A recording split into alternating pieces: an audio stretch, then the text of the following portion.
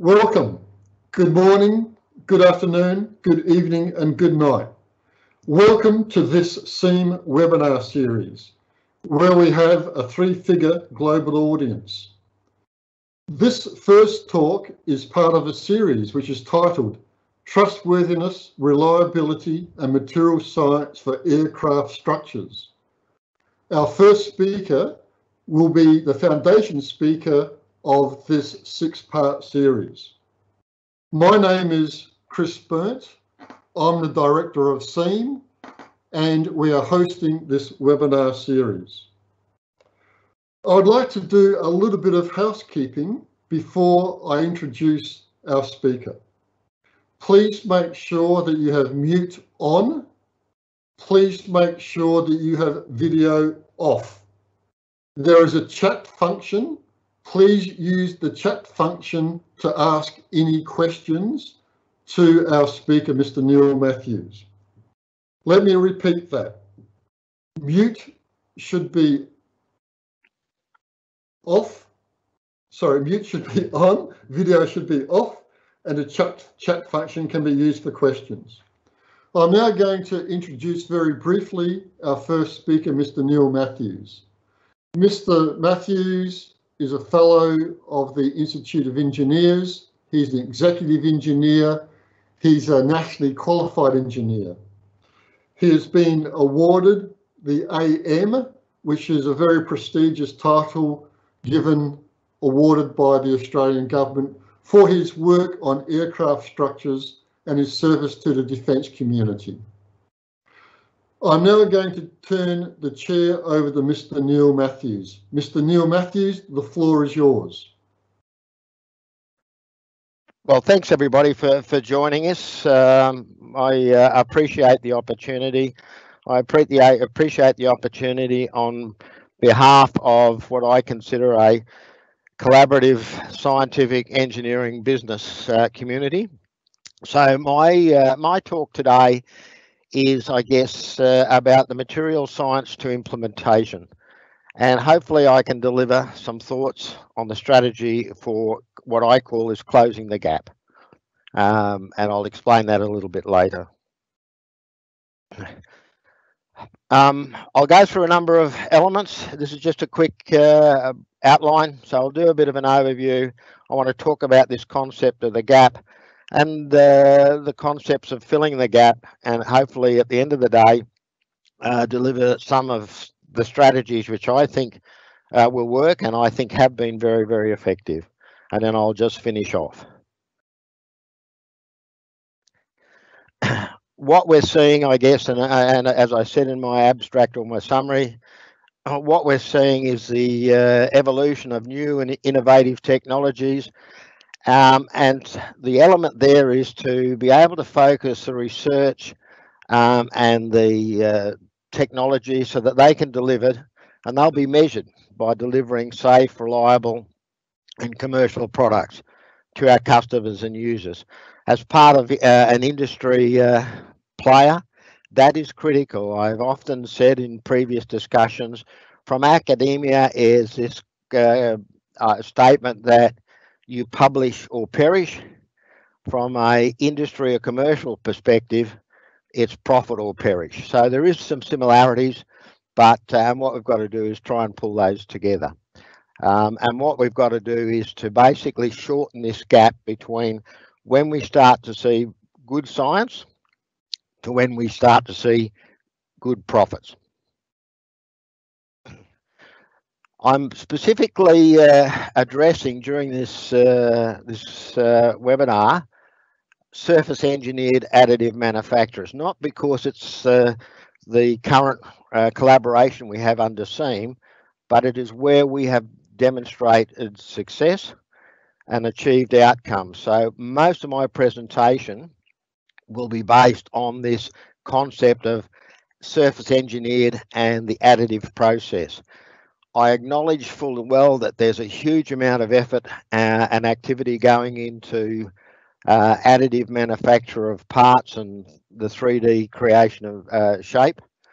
A lot of what I'll say will apply to those, but my experience and the successes we have is in that other area, and they really relate to two elements, and one is what we call sustainment, and that means to be able to implement this innovation to enhance, to repair, and in some instance some minor replacement.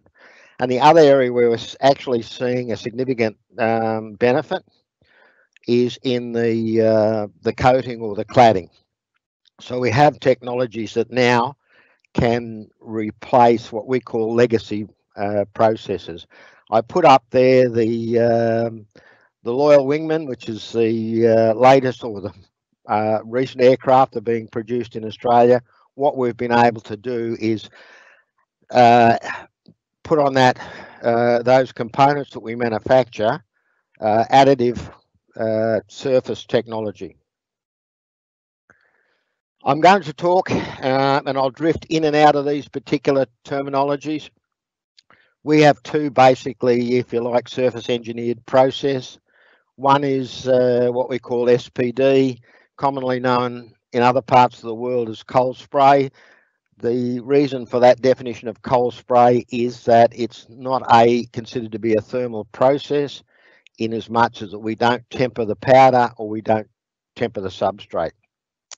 This is particularly important in aircraft, particularly in aircraft structures, because we don't generate heat affected zones, we don't generate oxides, and we do lots of other elements. Like any technology, there are limitations, particularly in terms of bond strength and those sorts of things.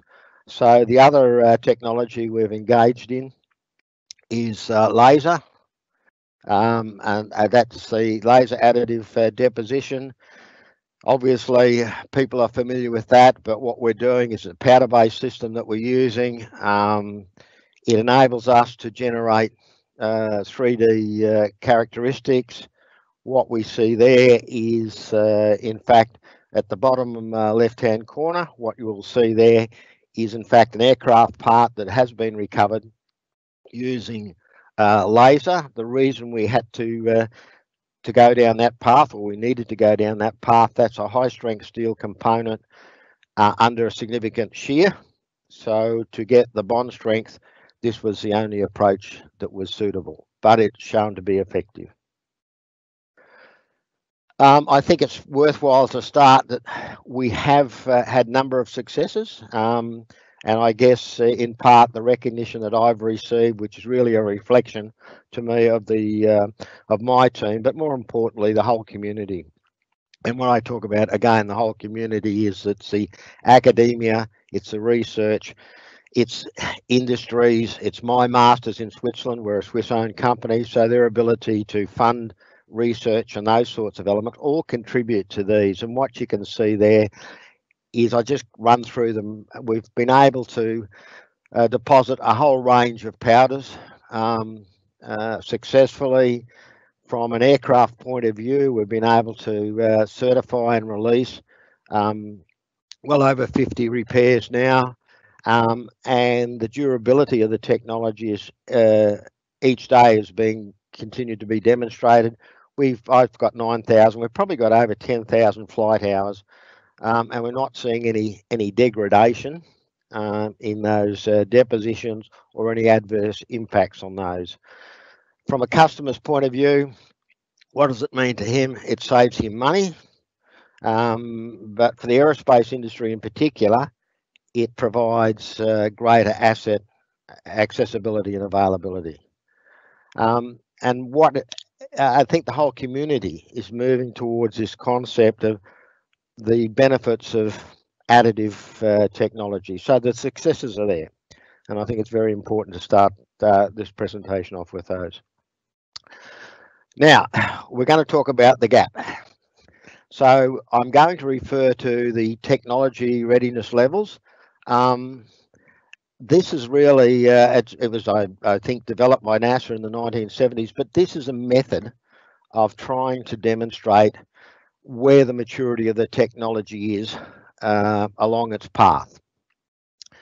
And what you'll see, they've divided it up into to 9, And what you effectively see is the role that traditionally is played. You have the academia looking after the technology research, the feasibility of the research, and the technology demonstration, and those sorts of elements. Now, it's very, very important that as we go through, you'll see my approach is one of a flow back, and I'll explain that a little bit later.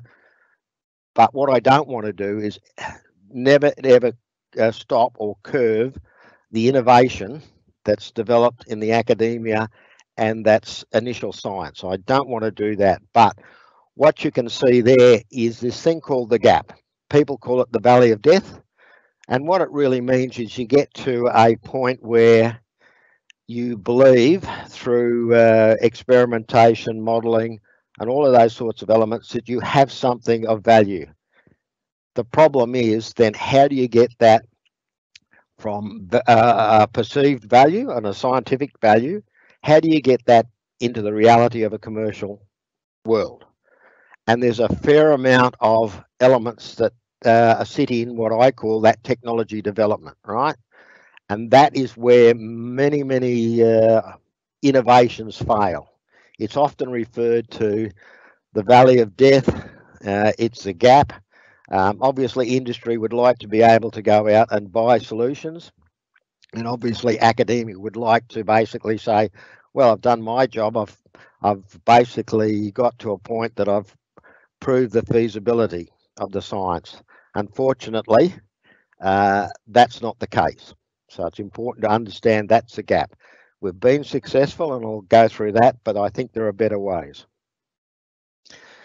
So the way we have done this, and I'll share this elements with you, the way that we have done this traditionally is we have the academia, we have a level of collaboration, and we see, and SEAM is a classic example of where we're able to combine those various elements of academia, research, industry, and collaborate to achieve an outcome. This is particularly important, and this does fill the gap. The question I'm going to raise today, is it filling the gap quick enough? And how can we implement strategies to perhaps reduce that gap, because that gap still exists. Hence my title, Filling the Gap 101. So I'll talk to this briefly, and then I'll, I guess, present the challenges, the innovative technology of additive manufacturing, and particularly in the surface engineering, what they actually present. I'm going to look down every so often because I have a watch, and I'm trying to keep on time, and I know that if I don't, Chris will attack me in a dark alley somewhere. So I'm just trying to monitor that. So if you've got any questions, happy to address those later. I'm just now going to briefly talk about the opportunities and the challenge of AM acceptance.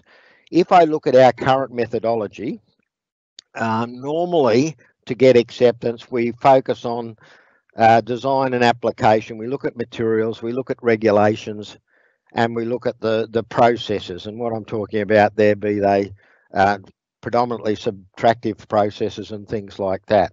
What we see is that with the opportunity for additive manufacture, we're seeing things like new materials. For example, in the SPD coal spray world, there's a real potential to create new alloys in as much as that you can deposit them on a surface in a almost an alloy system at the particle level, and you can introduce new materials that would not normally be able to be done through the legacy or pre-existing thermal processes. So we're now looking at the ability to manipulate materials. We're looking at new processes, and each day you'll see somebody else producing a new 3D printing machine, somebody else doing that. If you look at the published papers on additive manufacture, each day there are numerous papers. So this technology is going at speed. I wouldn't call it light speed, but perhaps particle speed. That's probably a good anomaly. Now we have regulations. The trouble is with regulations is they start to lag. And we're seeing that. So how do we address that? And in all the middle of this, all of that comes together because at the end of the day, it's got to be accepted by the customer, and the customer will accept it if it's safe, it meets his requirements, it's reliable, it's repeatable, and it's cost effective.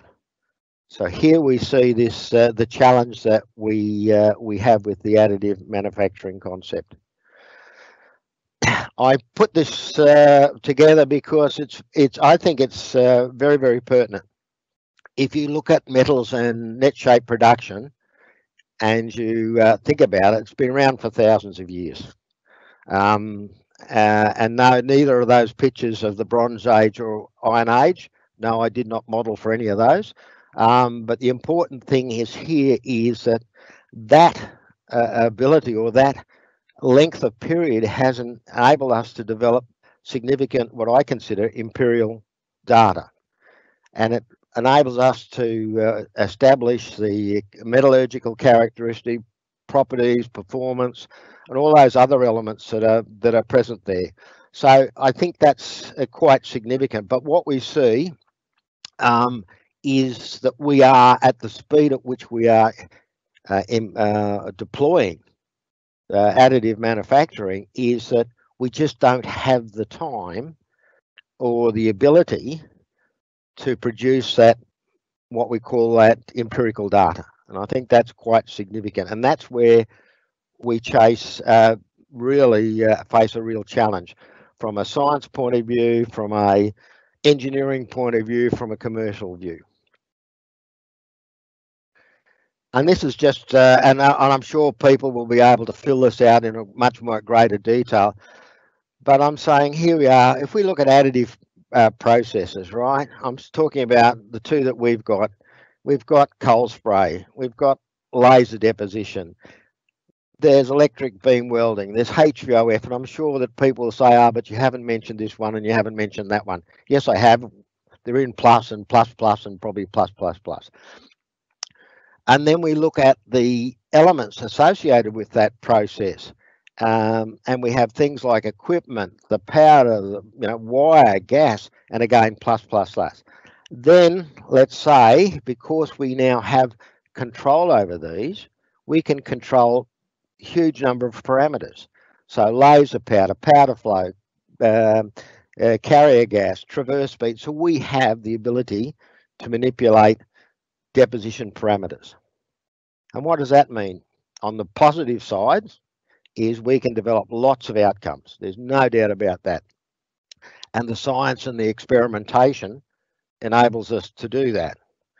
But with that comes lots of potential variations. So how do we convince a customer that because we're in control of all of these input variables and input parameters, that he's going to get a reliable and repeatable and safe outcome? And again, we get back into that element of the science shows us that we can do lots of things. The customer wants us to do lots of things, but at the end of the day, how do we certify and channel the application of this technology? Just to show you here some examples, when we talk about regulations, we see a whole stack, and this is particularly in aircraft design. We're seeing changes as we speak, and this is coming out of FAA and EASA and all sorts of people who are the regulatory bodies. They're starting to change their design concept, where before they would effectively, in many instances, put a complete aircraft under test and then spend months, years doing full-scale fatigue testing and doing the validation of the design through a full-scale test. What we're now seeing is that that's very expensive, extremely lengthy in its process. So now what we're seeing is a change to fail-safe designs, damage tolerance, so that we can build up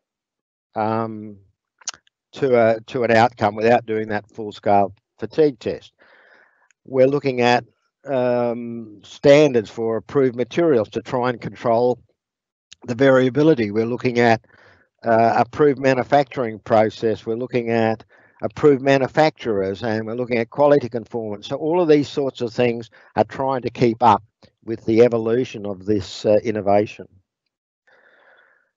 Design optimization, here's a classic, and what we're able to do with the modeling and the tools and the technology, we can see significant changes and the ability to optimize design. But in optimizing design, we've got to be very, very careful that we don't get rid of redundancy, which are inherent in safety and those sorts of things. So we can push technology to the extreme, but we have to be very, very conscious of the regulations and understand that many of those regulations were put in place because of events. So to change those, we have to have a very, very significant body of evidence.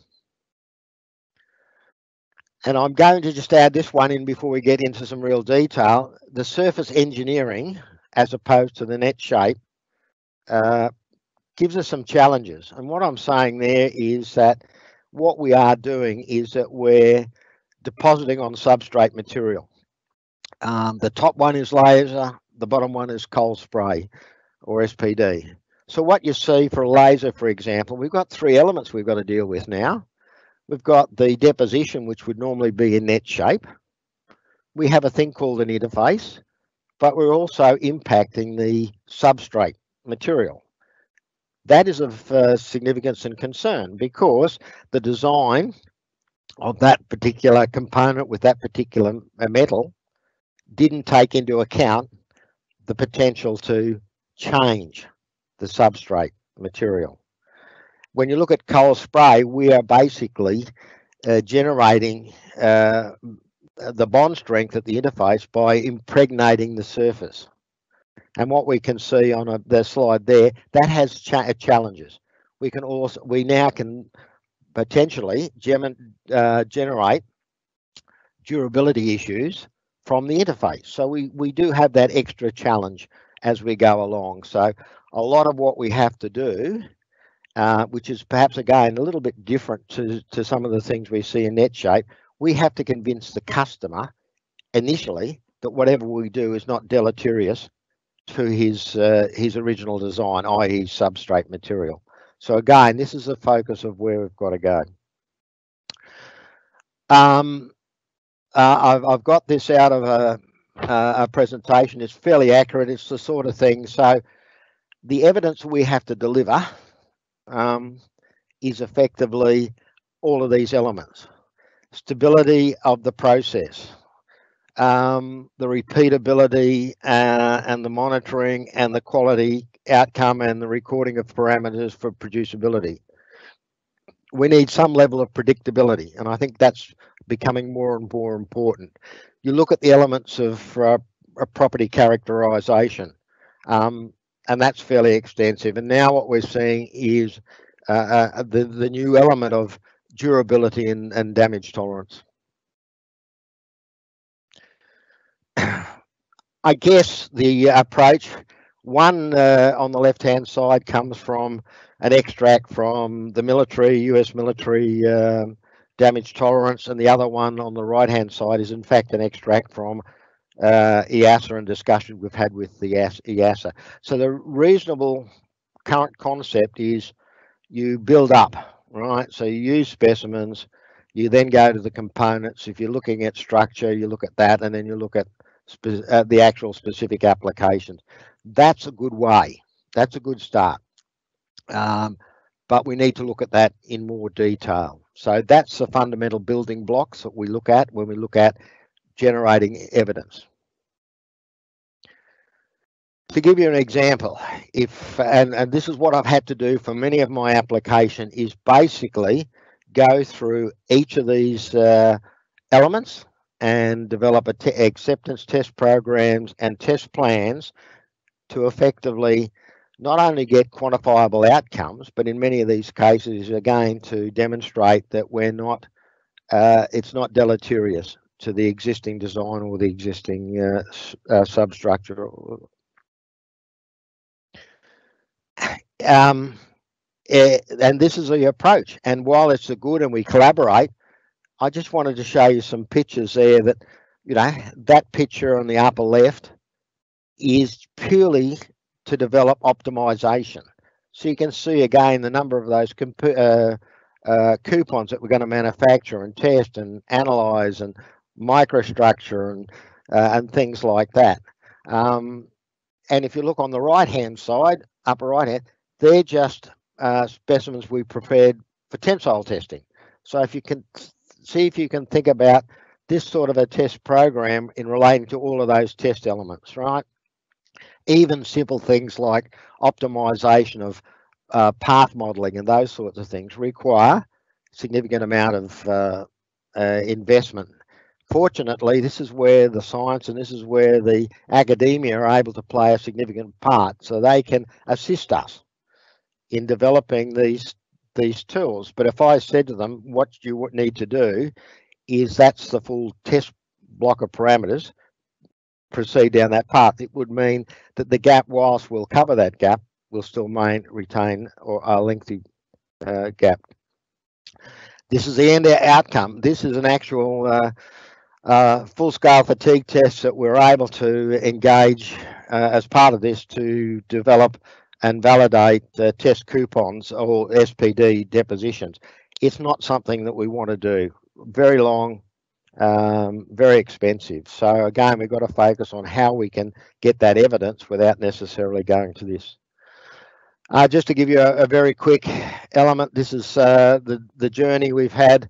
So if you consider that we're engaged by the customer to look at the technology, we've had some success, but we're still in, what, 12, 13 years later, still trying to get to that desirable element of having it fully certified and accepted for structural credit and structural applications. So it's still a long time. So what I'm saying here is that this is filling the gap 201. So what I'm really driving at here is we've got to listen to the customer. What does he need? What is his requirements? And then what we do is that will drive or should drive the application development and the acceptance criteria. And we've effectively got to drive that into science. So when we talk about the collaboration, what we're effectively saying is that to get the best outcome and to reduce the gap, we really need to be driving this from a commercialization basis, call it industry, call it whatever. And the key here is, how do we get the science to the customer? So let the customer tell us what he's really after. We can assist, but that's the methodology. And I show that, and the first thing is the application. If you were to do the full suite of those tests, you'd be there for a long, long time. He doesn't necessarily need it. So maybe what we've got to do is do classifications. What sort of the applications? Is it structural? Is it non-structure but can carry load? So this is an example of what we use at the moment for our customer to basically define the characteristics and the element of risk. So we basically say, okay, if you're going to use it, we don't think that's a significant repair, and we'll provide you with the evidence to support that. The more you go into this structural critical and things like that, the more the customer is going to be demanding, rightly so, because the consequence of failure are very high. So I'm just going to go through and see how we go about trying to package this original one up and tailor it to where we want to go. So this is the filling the gap phase 2. So I think it's very, very important that you must start, if you're going to go down this path, with a process that is stable and reliable.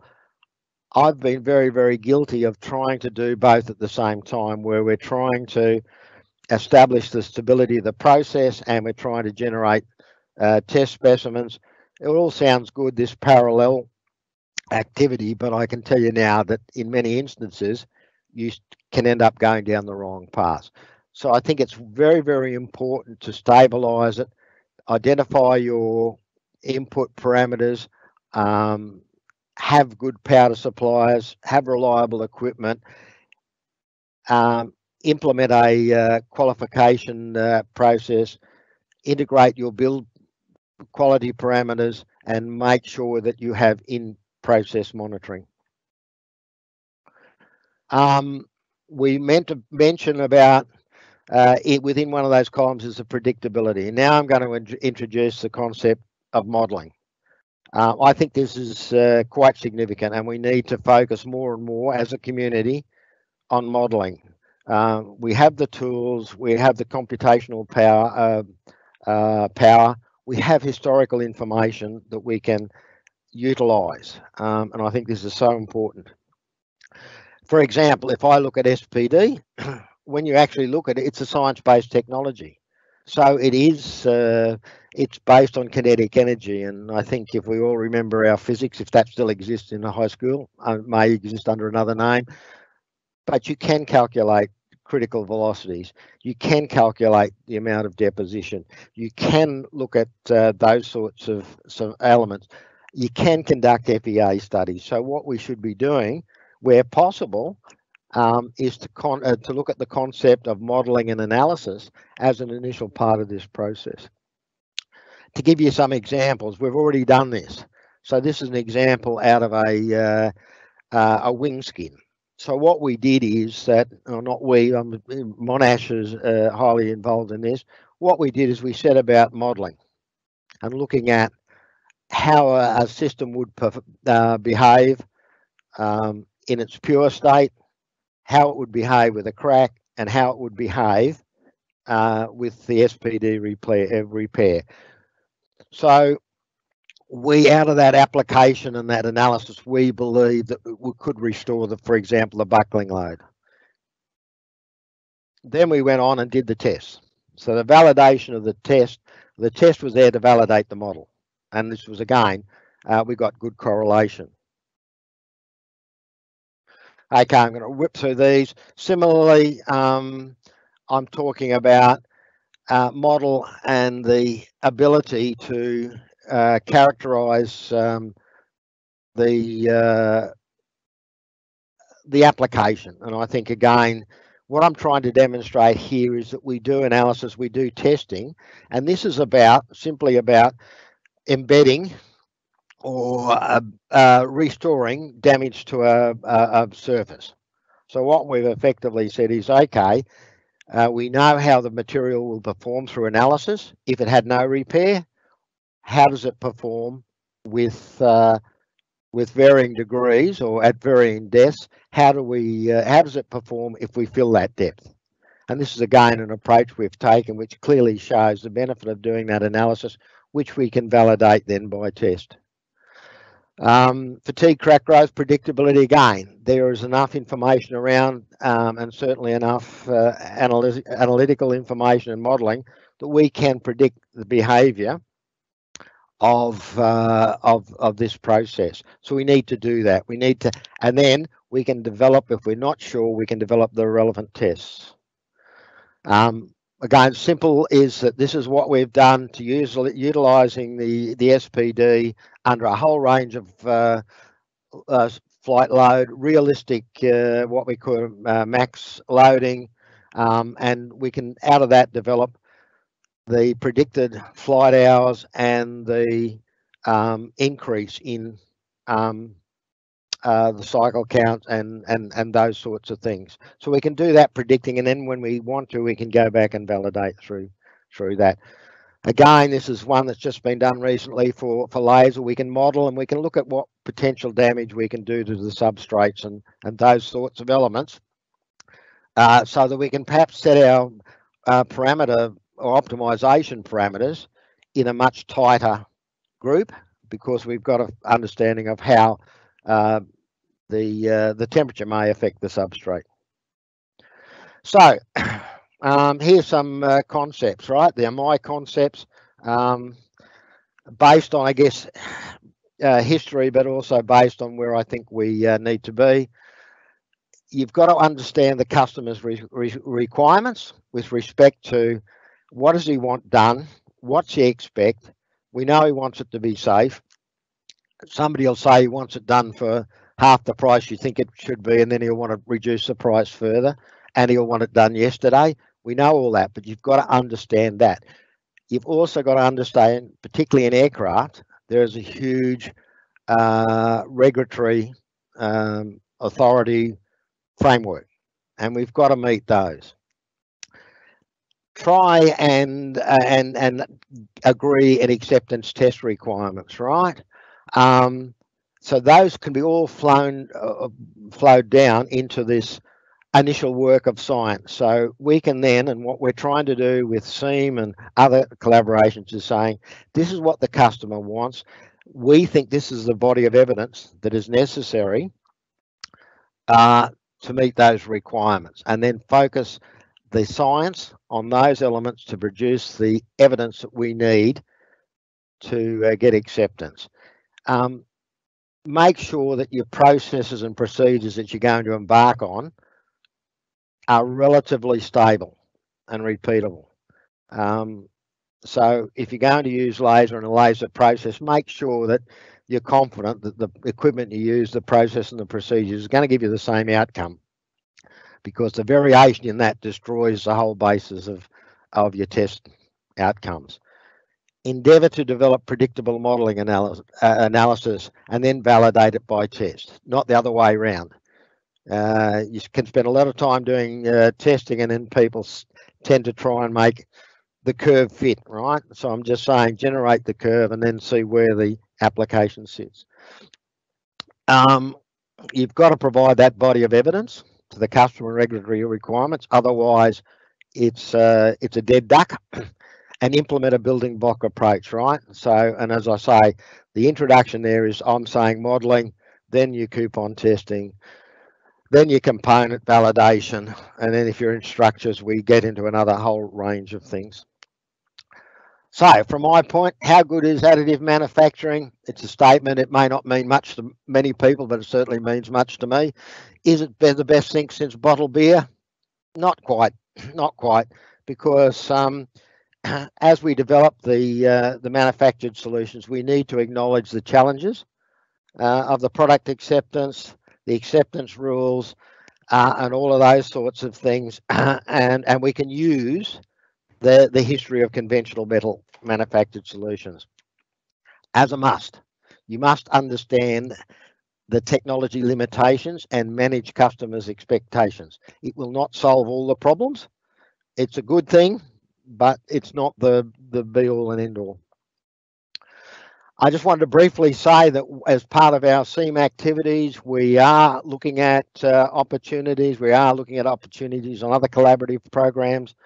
And what we're looking in this particular program is, again, defining the applications and the focus of the initial body of evidence to ultra high speed laser additive repairs. We, from a customer perspective, think there's value in it, but we also understand there are challenges. So what we're trying to do is focus the science into that area. We've already had some initial outcomes, and this is one of those things of we've been able to publish rather than perish, and we see that level of activity going on. And if you look, and I can deliver many other journal papers and things like that where we're down that pathway. So and it does work, and this is my last slide.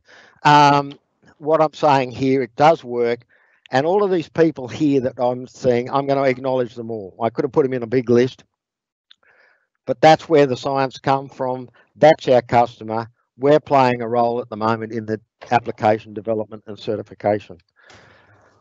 So thank you for your attendance. For those that are still awake, I appreciate your stamina. For those that are asleep, I hope that's given you some energy for the rest of the day, evening, or whatever. So thank you. Thank you, Neil. So the floor is now mine, just for a little while, and there are some questions popping up. I'm going to take these out of sequence. So Neil, the first question comes from Steve up in Roma. Cold spray is near net and not net. Can you speak more to the machinability of cold spray materials? In his experience, it has been difficult. He says very different to machine a billet versus a cold spray metal. So can you address the aspect of machinability of cold spray materials with regard to the current bill of materials, which are often, not cold sprayed? Is that making sense, Neil, the question? Yes, yes, it is. I guess from our point of view, we've not seen that. We basically, on all our applications that we've put on aircraft, we treat it as exactly the same as the substrate material. So in terms of machinability, in terms of NDT, in terms of post-processing, like post-machining activity, like we machine it, we meet the original requirements. And I think a lot of this has to do with how dense your coating is and those sorts of elements. So if you can get very, very dense depositions, they should, and our experience is they basically behave the same as a bulk material. So we don't treat it any differently once it's deposited. So we treat it exactly the same. Let me drill down a little bit more, and please forgive the pun. Yep. Are there any special differences or needs with regards to cold spray machining vis-a-vis conventional machining? Do you have to change anything in your machining protocols, or is this something that you've just learned how to do? No, as I say, when we consolidate, our SPD consolidation gives us a material very similar to bulk material, and we apply exactly the same machining process. So we do not differentiate between a conventional material and a SPD deposition. Thank you. The next question comes from Andrew at Swinburne. This concerns damage-tolerant design for aircraft. Yes. So with regards to damage-tolerant design for aircraft, what is the approach that you experience with your customers, and what are the assumptions concerning the design for damage tolerance? Let me try to add a little bit of what I think is clarity. Defect tolerance. How do you look at the defects within, say, a cold spray coating? Do you need to change your processes or your NDE for, I'm using the cold spray terminology, not SPD, yep. The cold spray activity. Can you add just a little bit or embellish the damage tolerance approach? Okay, so the damage tolerance approaches, which is particularly being adopted by the US Air Force, and there is a mill standard around this, is particularly what they're looking at is what they call an initial floor size, and they give it another term called EADS. But effectively what they say is that you assume in any manufactured product that there is a pre-existing floor. So what they're looking at is basically saying a floor size, and I've got it somewhere, but I'm going to say, I don't know, about 1/4 of an inch or something like that, right? And that floor can be a crack, a pore, or that sort of surface defect. And from then they basically apply under a fatigue spectrum, a block loading. You can then look at crack growth. So what we are doing at the moment, we're doing two elements. The first one is to determine what is the typical floor size within this process, right? And that's why I say it's very, very important to have repeatability, because within that repeatability, we can now look at the under microstructure, under those test samples, we can basically say we have very, very dense coatings, the typical floor size in the deposition, which is a measure of porosity. We can do that. We can also look at the interface to look at, let's say,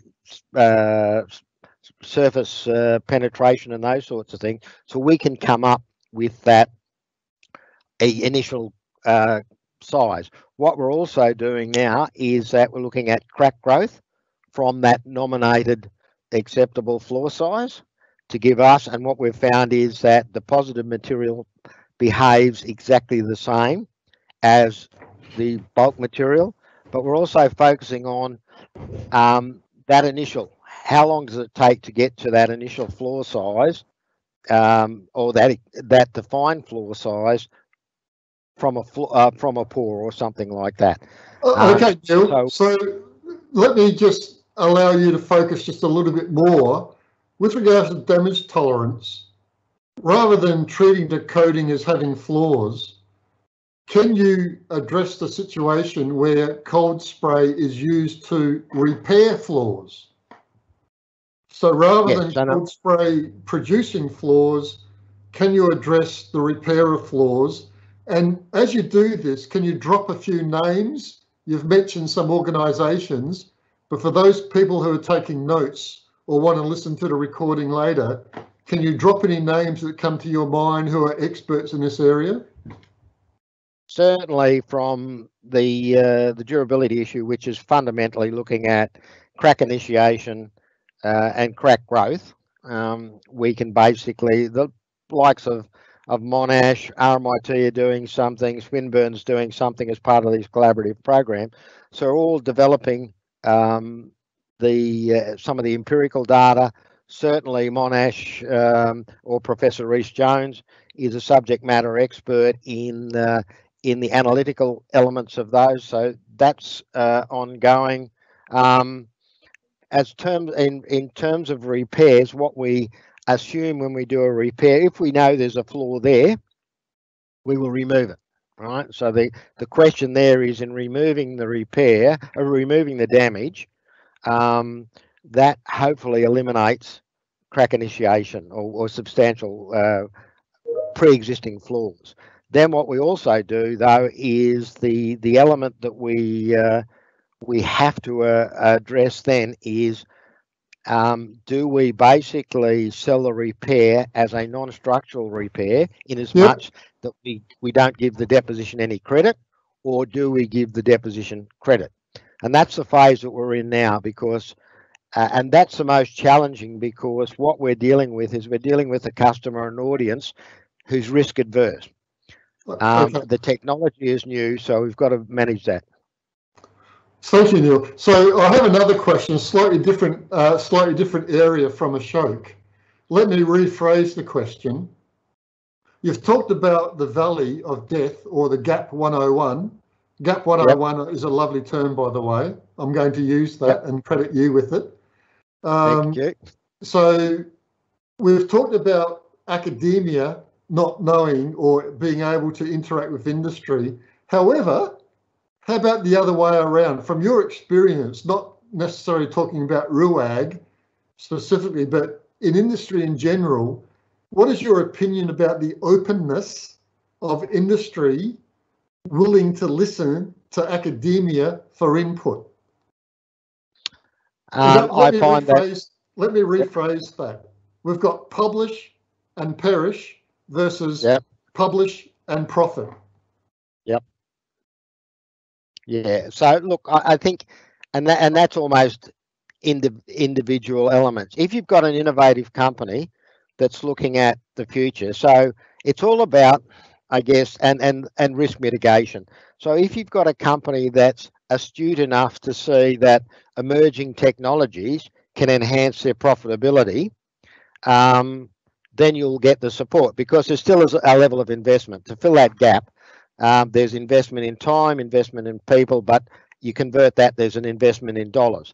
So what you then have is, you have the issue about whether the customer is looking for short-term quick solutions and profitable solutions.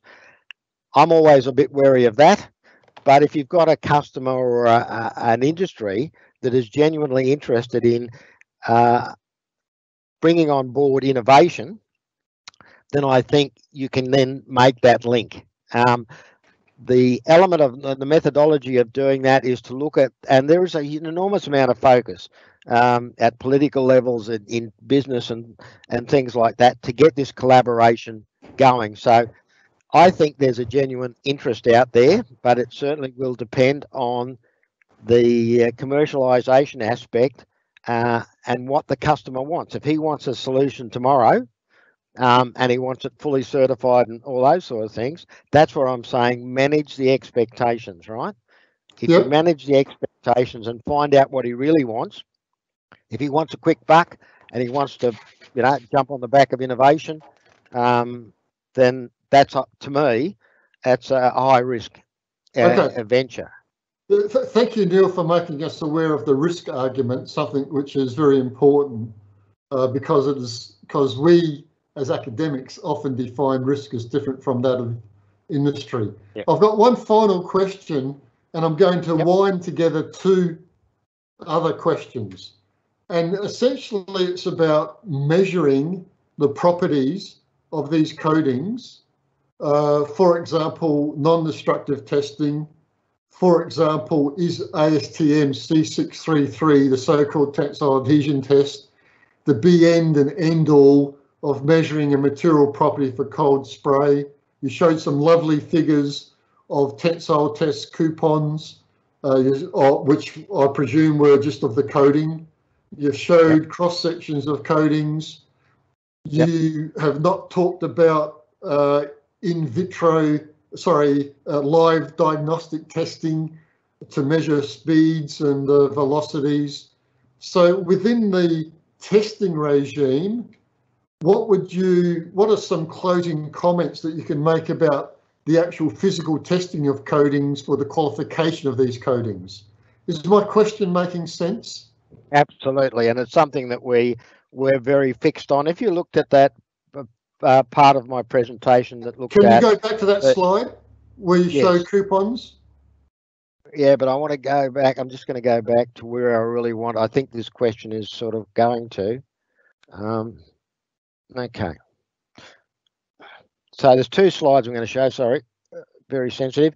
So what we're talking about is those first three elements, right? And this is part of the process going forward, because the question is quite valid. At the moment, we do a lot of our quality acceptance through destructive testing of coupons.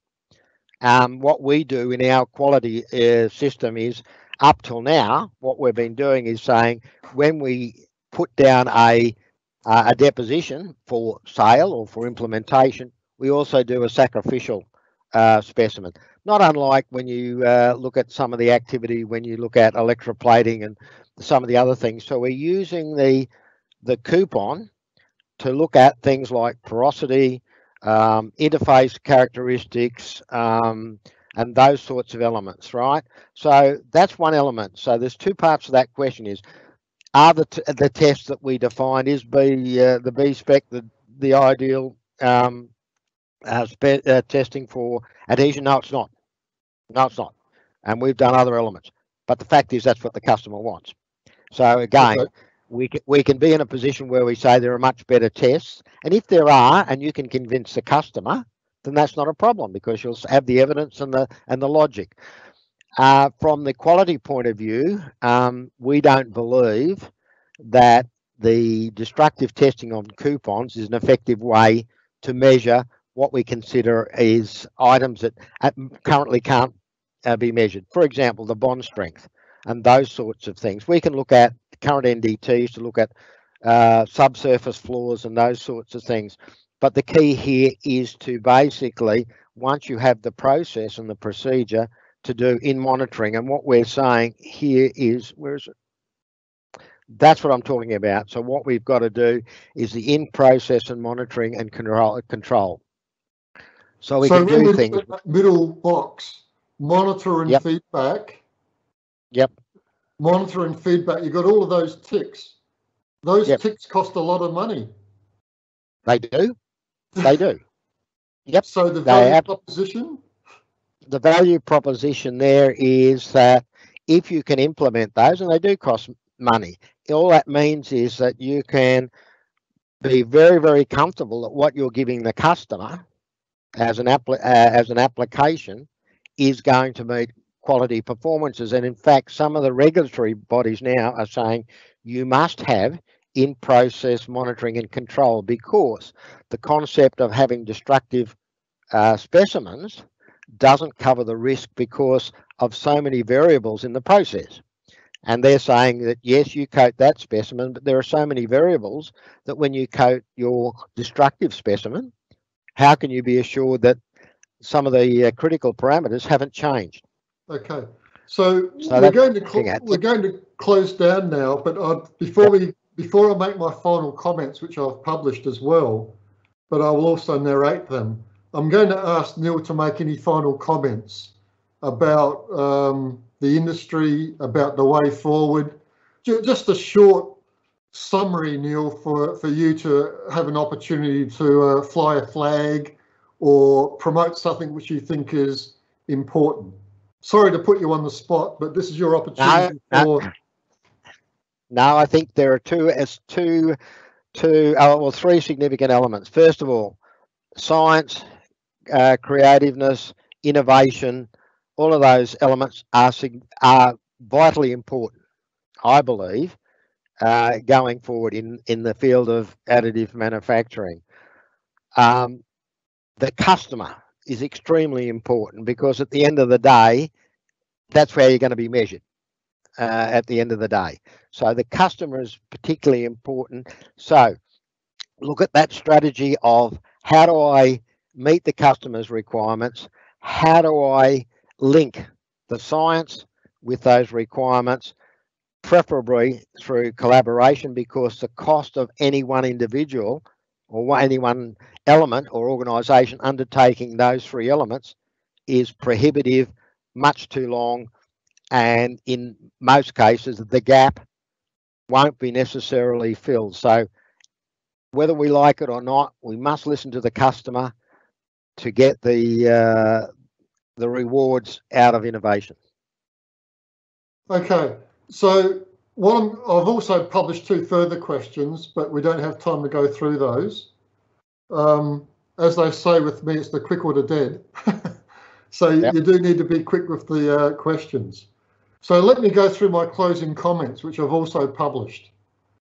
This talk has been recorded and will become available on the SEAM website in due course. Usually we do that within a few days.